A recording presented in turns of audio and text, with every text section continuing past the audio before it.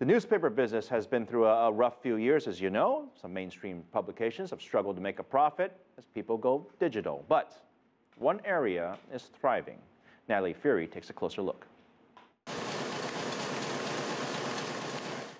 The newspaper business, seen by many as a dying trade. But here, the press is run 24/7. There are 40% more newspapers now rolling off the presses than 5 years ago, in more than 20 languages. They're going through a new revival.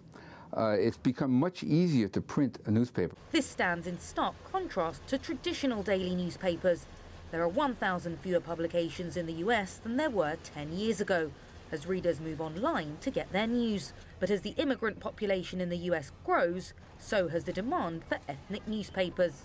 This area of Queens in New York is one of the most ethnically diverse in the world.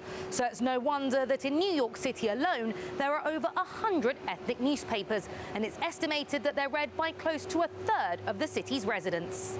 And across the US, almost a quarter of the population reads foreign language papers, according to the City University of New York's Center for Community and Ethnic Media. They provide important information about their new world, which is New York City, and they also provide them about information from back home. One man who knows how to reach his target market is Khalil Rahman from Pakistan. He and his wife started the Urdu Times in this New York basement 34 years ago. I decided to start the free newspaper. Everybody was telling that this guy is crazy. He's not going to make anything.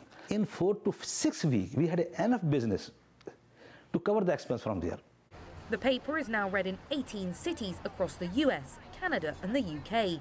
Costs are low because the design and layout are done in Pakistan. Meanwhile, advertising revenues are stacking up. We have a full page of classified, all paid classified. We have a good reputation, and people get response. Rahman has also started an online edition, and he's confident that as long as there are immigrants coming to the US, people will continue to pick up his and other ethnic newspapers. Natalie Feary, CCTV, New York.